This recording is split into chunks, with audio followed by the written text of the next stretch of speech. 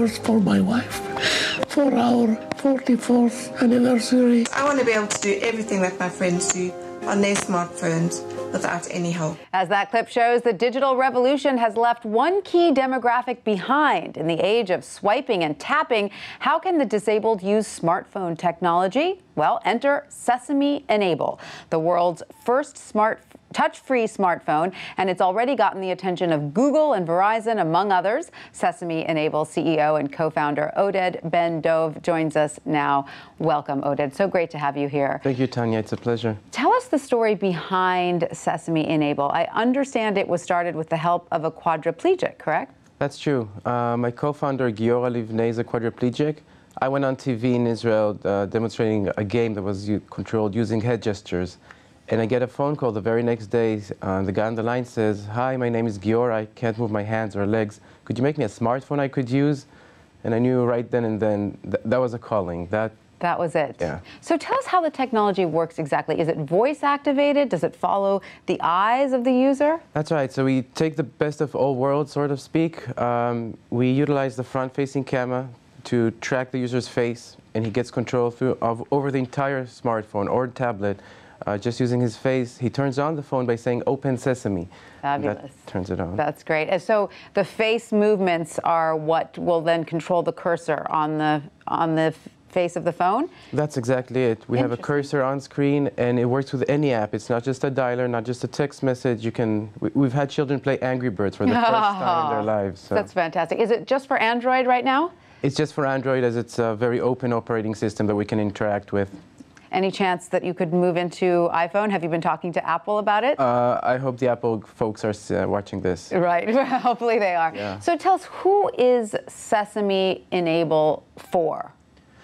Sesame was designed by and for people with disabilities with limited or no use of their hands.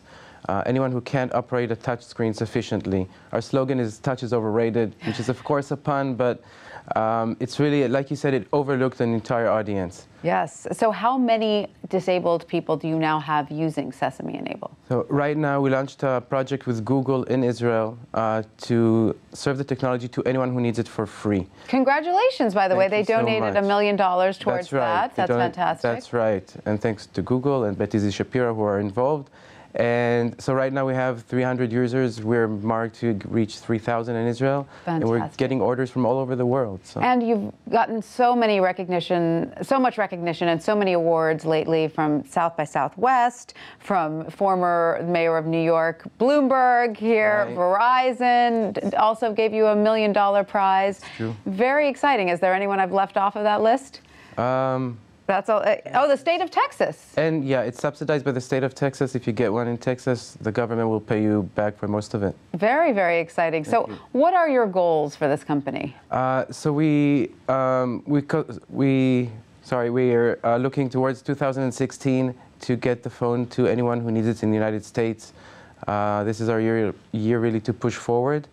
And looking even to the future, we hope this company serves as an example that you can make an honest living and change thousands and hundreds of thousands of lives. And speaking of changing lives, give us an example of some of the reactions you've had from children who play Angry Birds for the first time. Yeah, well, my reaction is usually crying, but we've had children play Angry Birds. We've had our #1 user from Texas says he's been waiting for this technology for 15 years.